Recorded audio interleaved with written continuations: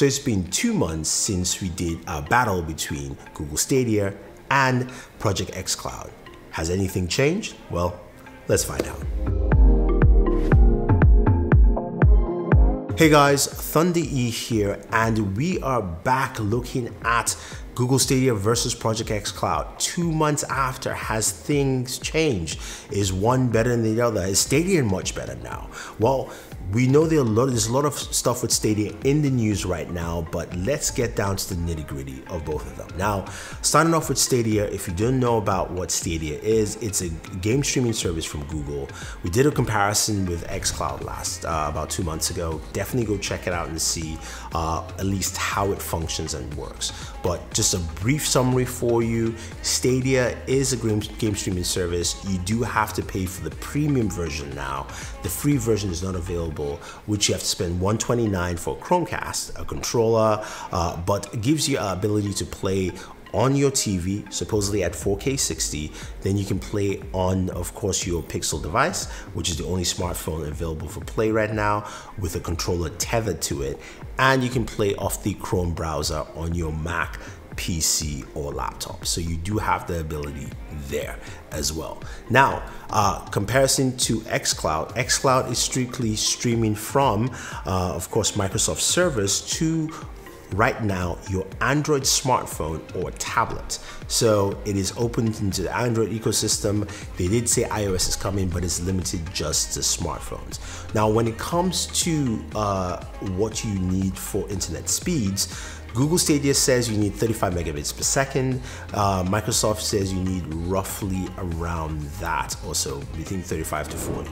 Now, Microsoft is promising 720 1080p on your mobile device. Google says 4K 60 on your TV at 35 megabits per second, and it varies from there from that point. I would say this from this point, Google Stadia cannot do 4K 60 at 75 megabits per second, which is what I have. You probably need about 100 megabits per second, which makes a lot of sense with the new deal that Stadia has with Verizon Fios, where Verizon has a mix and match new deal where you can mix gigabit Ethernet from Verizon Fios with, say, YouTube TV, or a TV service of their own, or just go gigabit Ethernet, and you get Google Stadia for free. So that is probably the best way I would recommend getting Stadia right now, but hey, that's just me.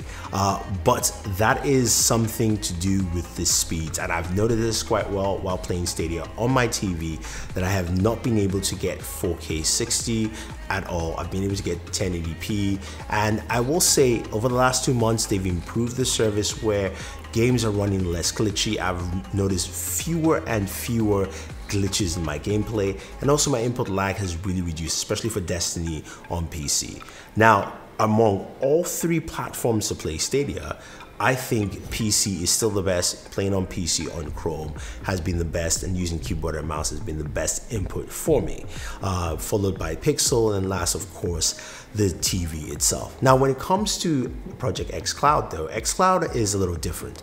It's strictly on mobile, and what you have here is the ability to stream games from Microsoft servers. Now, when you compare the two in terms of the amount of games available, xCloud now has 84 games. It started at 50, while Stadia is at 28. So one, again, is a service you pay for with Stadia, and one is a beta with Project xCloud. So that's a very clear difference. Now, when you add the ability to also stream directly from your console, then you expand the amount of games you have. So whatever games you have in your console, in my case, like Call of Duty Modern Warfare, I can stream that directly from my console, or I can tap into, of course, Xbox Game Pass, which adds more to that as well. Now, using Xbox Game Pass, you have to pay for that and pay for games. And speaking of game pricing, this is another thing that comes to play. Stadia game pricing is expensive. A lot of the games are older and still expensive, and they package a lot of premium games and premium game bundles, which are for old games in comparison to what you have on xCloud. Just xCloud itself, not streaming from your console, which those games are free. You get games like Devil May Cry 5, Borderlands, you have, of course, Tekken 7, you have Gears franchise, you also have Gears 5, you have Halo. So a lot of games that most people will want to play are on xCloud. Plus, you can tap into your own library as well. So again, there's that factor that comes into play right here. Now, in terms of smoothness and gameplay, xCloud has gone much smoother as well. Very little slowdowns I've noticed, and I think it's become much smoother over time. And also choppiness has been greatly reduced. There is no input lag, and when you compare them on the mobile side, Google Stadia requires the controller to be connected via USB, while of course xCloud can use a Bluetooth controller or multiple controllers in this case. So you can use, of course, your Xbox controller. They've talked about using the PS4 controller with an update coming soon. You can use Razer controllers like, of course, the Jungle Cat and the new Kishi, which will be coming out soon. So there are multiple arenas to actually use this quite effectively. And I think that's where the difference still lies. Even though both services have improved in terms of functionality, in one end you do have a beta service with Project xCloud that says 720p, maybe 1080p gaming. It's achieved that, and also it's achieved a lot of the things they've talked about, plus giving you access, of course, to your own games. And then you have a full-fledged paid service which hasn't achieved that in terms of the resolution. It says it can meet at 4K 60. Haven't experienced it at least one time, and it also hasn't achieved a lot of the features that they promised. For instance, they did say Buddy Pass, which has now finally come, so you can actually share your experience with Stadia with a Buddy Pass to a friend. But YouTube streaming is not available.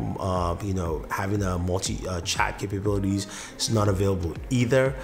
So there are a lot of things that are built into the console gaming experience that is still not there, that I'm waiting to see from both. Now, I would say for me, xCloud still wins, but Stadia has something that it can prove. I know right now everyone is pretty much down with it on it, and I think there have to be some major changes coming down the pipeline, especially with the amount of games that are available to make it more exciting. So I do have a surprise for you guys though. I am giving away a Google Stadia from my friends from Verizon. They sent one to me. I already have a Google Stadia, so I might as well give it out to you guys. All you have to do to enter to win is follow my link to my tweet, retweet, follow me there, and you are entered to win. I'll announce the winners on Twitter, so stay tuned. And if you have any questions or any comments about xCloud or Stadia, or you want to check them out, use the links down below. Let me know what you think. But I think after 2 months, xCloud still has the lead. Thank you, and always enjoy your entertainment.